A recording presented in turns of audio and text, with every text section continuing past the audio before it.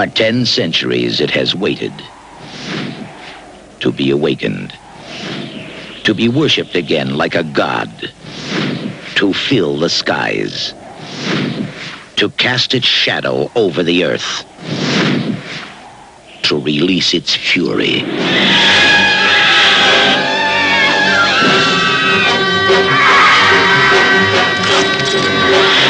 Today in New York City, the winged serpent rises. The winged serpent rules. The winged serpent. David Carradine. This thing has been prayed back into existence. Michael Moriarty.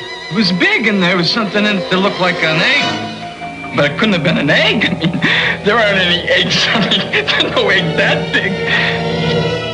Richard Roundtree.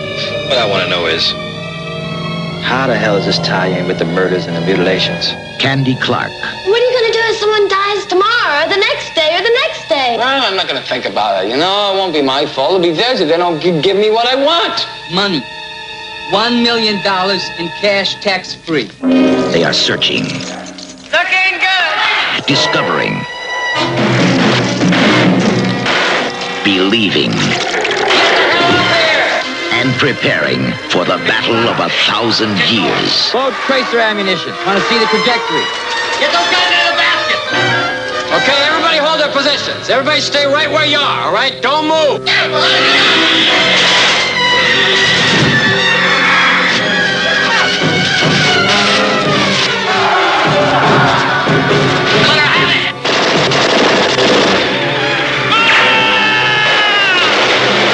Against the fantastic flying forces of a lost age.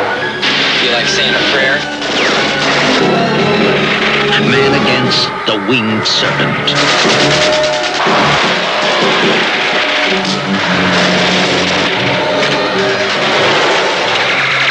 Today in New York City, the winged serpent rules. The legend has come alive.